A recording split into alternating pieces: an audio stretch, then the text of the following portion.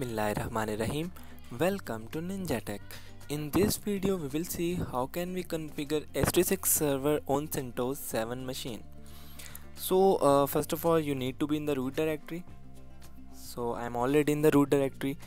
So if you don't know what is Asterisk server, then you can see our previous video and the link of the video is given in the description. First step is to install the required packages. So first of all I will write yum install.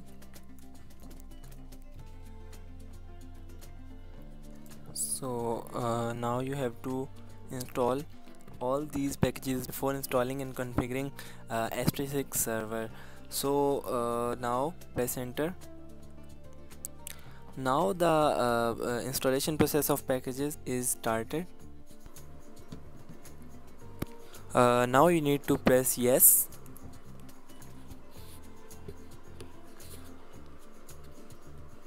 So further installation is in processing. So now the installation process of packages is completed.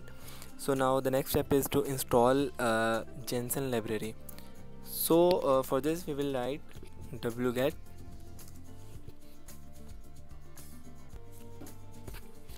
now press enter.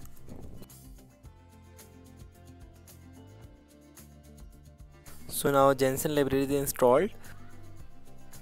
So now write http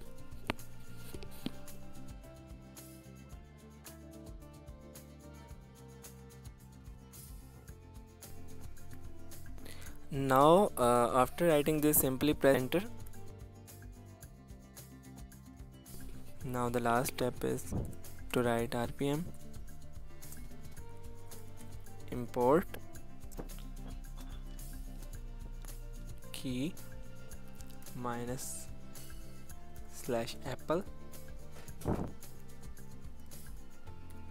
/6. Now press enter. After this, now you need to open the file epel.repo. Now open. Now write gedit.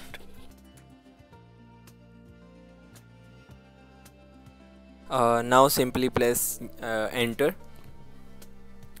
We can open this file with alternate method of vi. Now press I to write or edit the file. Now instead of this you can write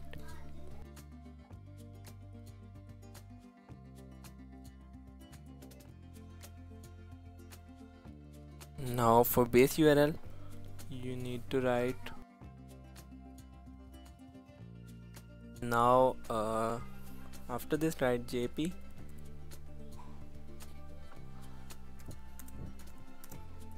/linux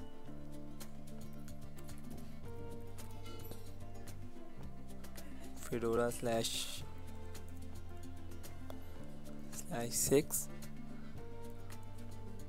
and after the write $base. Also add these two things, enabled is equal to 1 and gbg check is equal to 1. After this press escape and after this press :wq. Now press enter. Now the file is saved. Now the next step is to extract Jansson package. For this write tar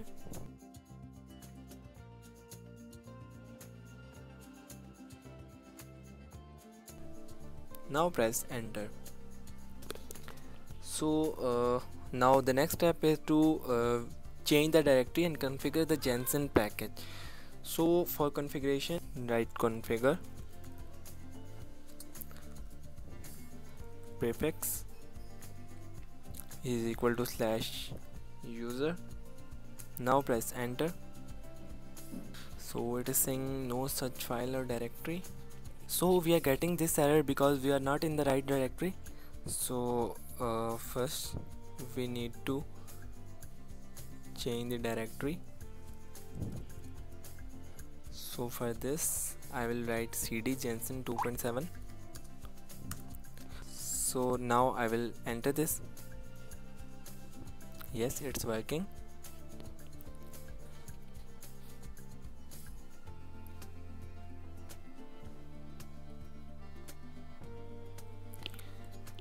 Now after this,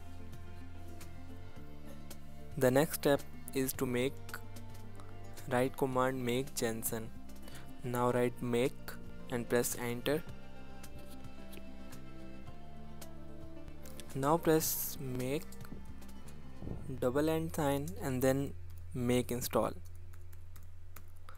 Now again press enter. Now you can check this by entering Ldconfig command. So now the next step is to install Asterisk. So we are going to install Asterisk server 13.5.0. So now write command wget https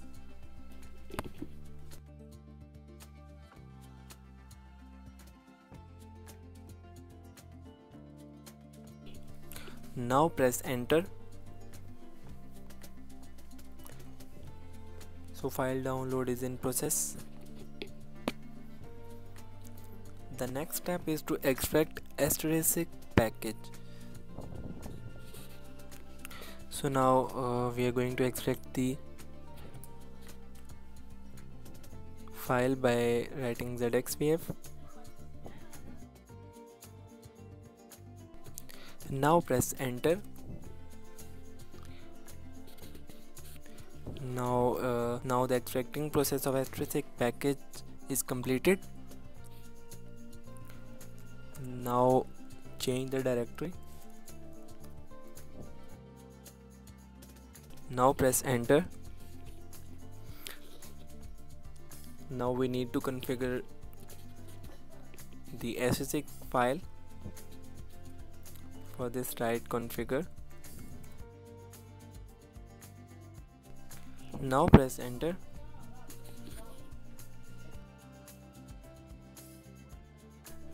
So now the Asterisk server is installed. So the installation process is completed, and this is the sign. This diagram is a sign of this that you have successfully installed the Asterisk server. So now the next step is to load mp3 libraries. For this, write contrib/scripts /get mp3 source.shell, or you can write sh. Now press enter. Now the next step is modules installation. For this, write make and press enter. So now the Asterisk build is completed. Now write make install and press enter.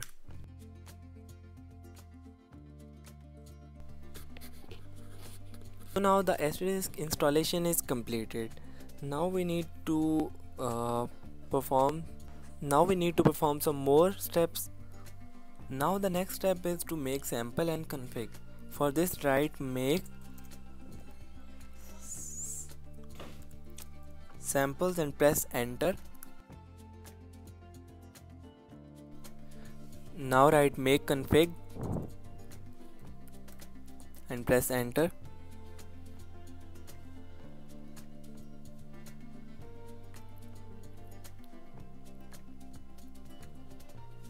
Now the next step is to set up firewall rules. For this, I will write firewall.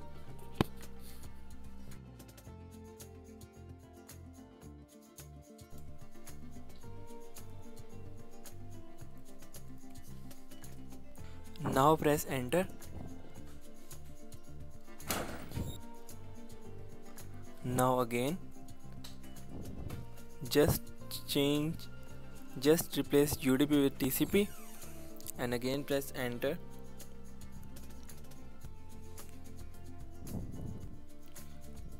Now instead of 5060, replace this with 5061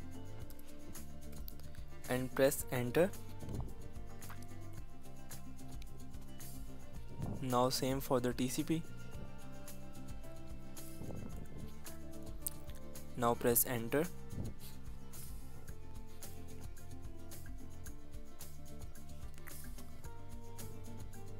Now replace 5061 with 4569. These are the port numbers. Now replace 5061 with 5038 with TCP. TCP is the protocol for communication. Now for the last time, write add port is equal to 10,000 till 20,000 /UDP and press enter. So the last step is to launch Asterisk.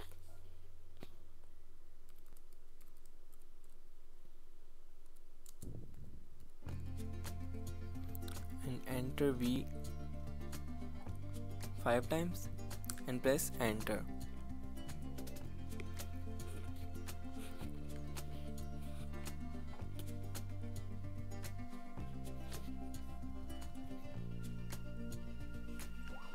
So now it is saying Asterisk is ready. So all the steps are performed. So if you want to make communication between two mobile phones, then for that you need to do some configurations, and you can take help on my personal WhatsApp number, or you can email me for the help. I hope you understand. Thank you so much for watching. Hope to see you in the next video. Till then, take care.